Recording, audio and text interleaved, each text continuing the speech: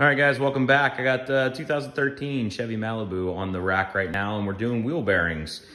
These are wheel bearings to the rear, and I just want to give you a couple quick tips and tricks with the wheel bearing. If you're hearing a grinding noise, have someone go with you. Drive when you turn right and left, it'll get louder or quieter. And what I did was I actually sat in the back of the car while my father-in-law was driving it, and that's how we determined it was the back.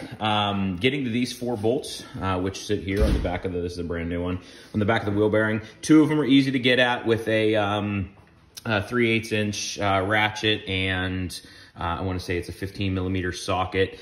2 of them are easy to get to, but 2 of them are not because of the sway bar end links, which you can see right there in the way.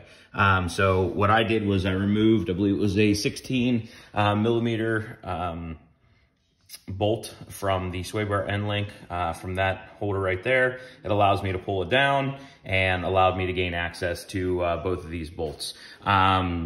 This car has a good amount of miles on it, Pennsylvania, Rust Belt, and the bolts came out super easy. Did it with a 3/8 inch ratchet. So obviously you don't need to do anything, no crazy special tools. Having on a lift helps, but is not needed. So all I did was pull out the 2 bolts that hold on the caliper, mounting bracket, everything, and pull it all off as one complete unit.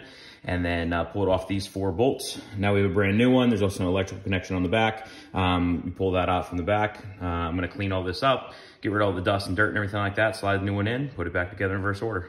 Hope this helps someone. Don't forget to like and subscribe. Thanks, guys. See ya.